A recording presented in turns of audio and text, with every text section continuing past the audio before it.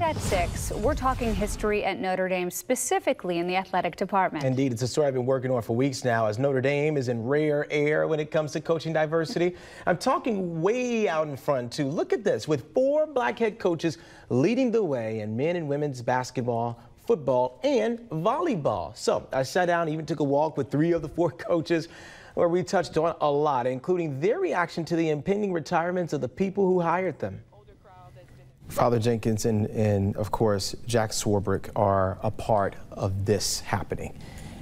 They both announced that they are retiring. Talk about the legacy that they're leaving behind. I've had the opportunity to actually be a student athlete here. I've been here for a very, very long time to see, what Jack has brought here, what Father Jenkins has done for this university, which has impacted the South Bend community, and to see the growth of all aspects of Notre Dame is unbelievable. It's profound what they've done. And Jack, with just collegiate athletics just in general, not even just in the Notre Dame space. And I would say also with Father Jenkins, they're big decision makers within collegiate athletics and have really changed the landscape in a positive and enormous way.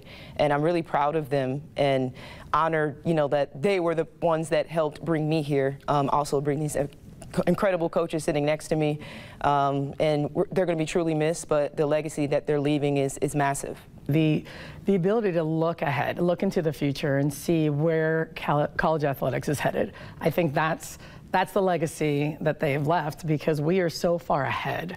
We're so far ahead of so many universities because of Jack Swarbrick and how he sees college athletics and understands the landscape. So for us, we're in a really good position. We're here. I'm new at this university, but I feel very secure in where we are in the University of Notre Dame athletics, because of what they've done. And I don't know if a lot of places can say that. I think their legacy is really us, right? Like they've put Notre Dame in a really good position, put Notre Dame athletics in a really good position, and I feel like they, hopefully feel like they're leaving this in good hands for whoever is succeeding them. And I know, talking to Jack, like, his idea was he wanted to go out and hire the best. And you look at Marcus and the energy that he's bringing to the football program, with Nielle and what she's done, throughout her career and doing now, and Salima now just getting started and going and building this thing up. Like, I want to continue to do the same thing that they're doing, but like, we are the legacy that they're leaving, and a big part of the legacy that they're leaving. So they're going to be remembered for a long time for hiring us as coaches. All right, so coming up at 6 o'clock, we'll have more of my interview with the coaches as they talk about the weight of this moment and why it's so historic. I've gotten a few emails from people. I can be transparent about this. They've said, why are you doing this story? Why are you bringing this into the conversation, race?